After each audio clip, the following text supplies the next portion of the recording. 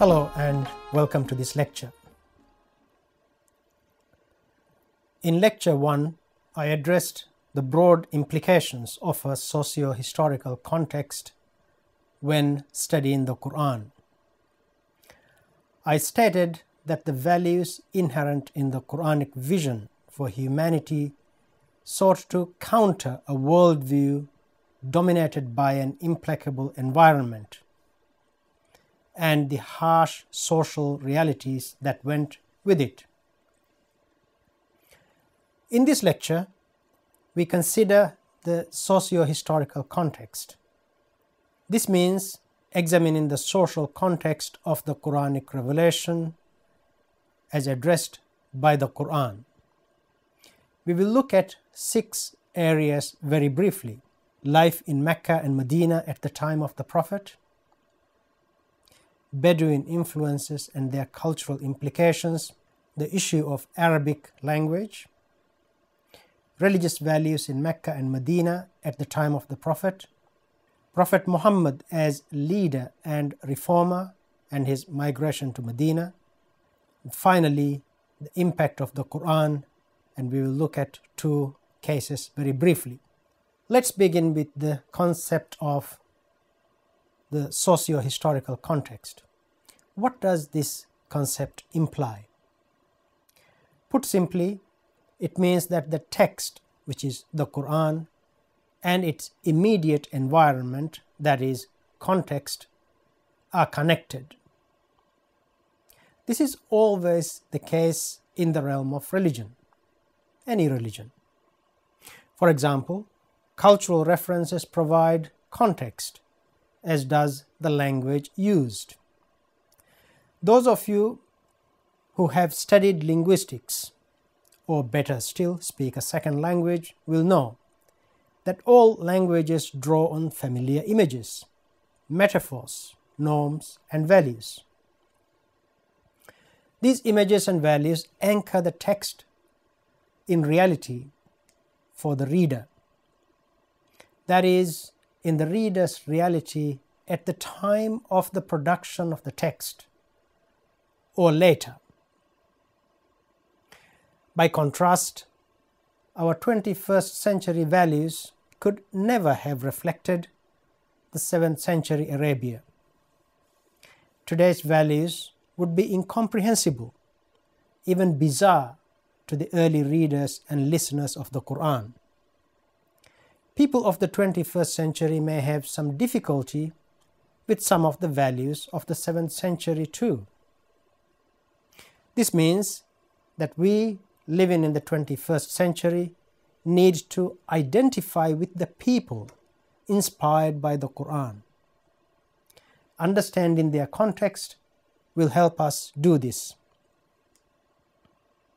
Of course, for some Muslims, any discussion of the socio-historical context is seen as a threat to Islam.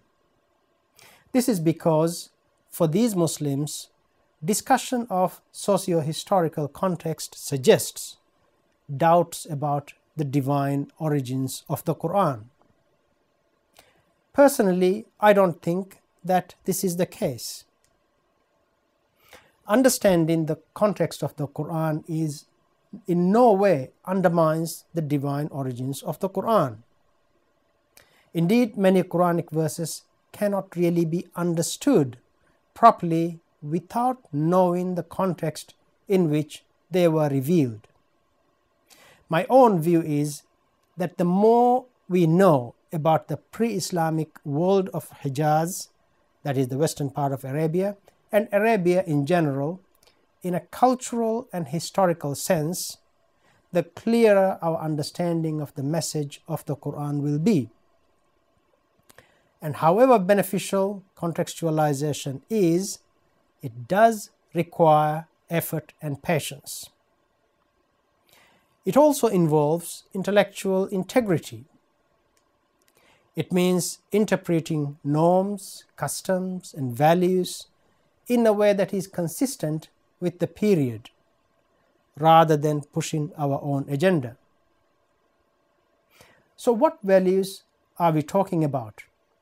The norms and values of desert life at the time covered family structure, social hierarchy, taboos and rites of passage. They included firm views on gender relations, diet, housing, and distribution of wealth. In what follows, we will see how the Quran generally offered a more progressive model of social relations than that practiced at the time of the early 7th century. In fact, the ethics inherent in the Quran can be read as an entire system of thought. Its vision of the good life emerged over 2 decades of revelations, from 610 to 632 of the Common Era. Together, they constitute the ethical and legal basis of Muslim thought and practice. Very early on in Islam, even during the Prophet's lifetime, because of the success the Prophet achieved in bringing large numbers of Arabs to his religion, the notion of religious authority was transformed into a religious and political authority. This in turn facilitated the emergence of what we may call a state, based in Medina from 622 to 632, the last 10 years of the Prophet's life. This means the notions of power and the rights of minorities, including perceptions of women and enemies, were reconfigured. Did the Prophet come to eradicate all cultural elements of life in Arabia? Significantly, the Prophet never claimed that he came to eradicate all cultural elements of life in Arabia at the time. His essential task was to teach new ideas that related primarily to God, God's relationship to people, and His creation, as well as a range of ethical and moral values. In fact, the way of life of the people of Arabia was largely retained. The innovations introduced by the Prophet were primarily in theological, spiritual, and ethical moral areas. We will now look at some salient contextual features to help us better understand the text, that is, the text of the Quran. Let us look at life in Mecca and Medina at the time of the Prophet. This map shows Arabia. Have a look at Mecca and Medina on the map. And we are also showing some images of Mecca, including Kaaba, which is the most important and sacred building in Mecca at the time. Mecca at the time of the Prophet was a relatively small town. It was situated on rocky land and was almost entirely dependent for its food supply on the nearby oasis of Taif. However, it had a seemingly miraculous source of water, the famous well of Zamzam. And this water source made settlement there possible. Most Meccan townsfolk belonged to the dominant tribe of Quraysh. The local shrine of Mecca was said to have magical powers. It was known as the Kaaba and contained a black stone. Here the image shows the black stone as it exists now. This black stone was believed to have been placed there by Prophet Abraham and his son Ishmael. In fact, the Kaaba itself was believed to have been built by Abraham and Ishmael. This itself links Arabs of the region, that is Hijaz, the western part of Arabia, to Abrahamic traditions of the Jews and Christians. The shrine, that is the Kaaba, attracted pilgrims from around Arabia, who worshipped a range of deities. Hundreds of such deities belonging to different tribes were reportedly placed in Kaaba.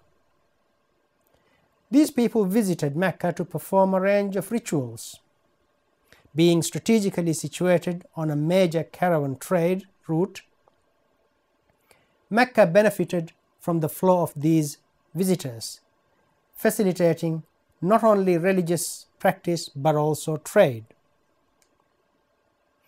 Commercial affairs in the town were managed by influential elders and leaders of the richer clans. Although an informal consultative process existed, there was no ruler or formal state as such. Desert custom dictated social relations, including social order. Thus, if a member of a recognized tribe or clan was threatened, defense was guaranteed, if necessary by force. Like the Bedouin nomads, the Meccan clans provided safety and security for residents of Mecca.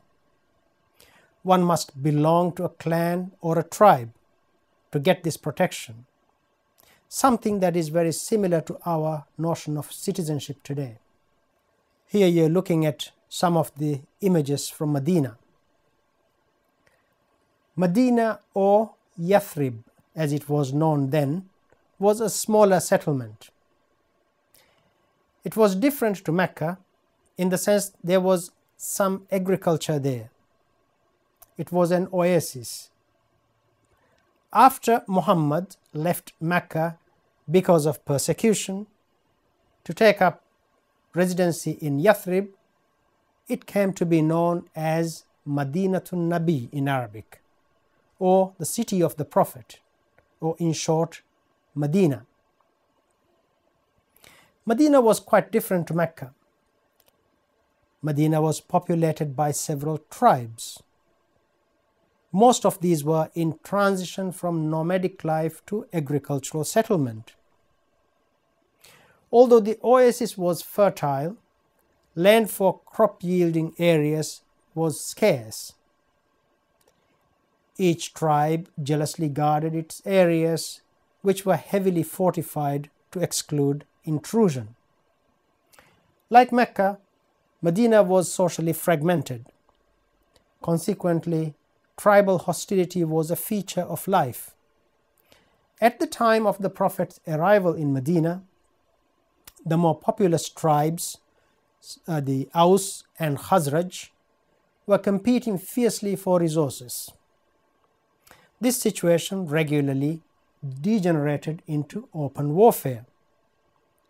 The presence of 3 Arabic-speaking Jewish tribes complicated the picture, as the interaction was made more fraught by religio-cultural differences.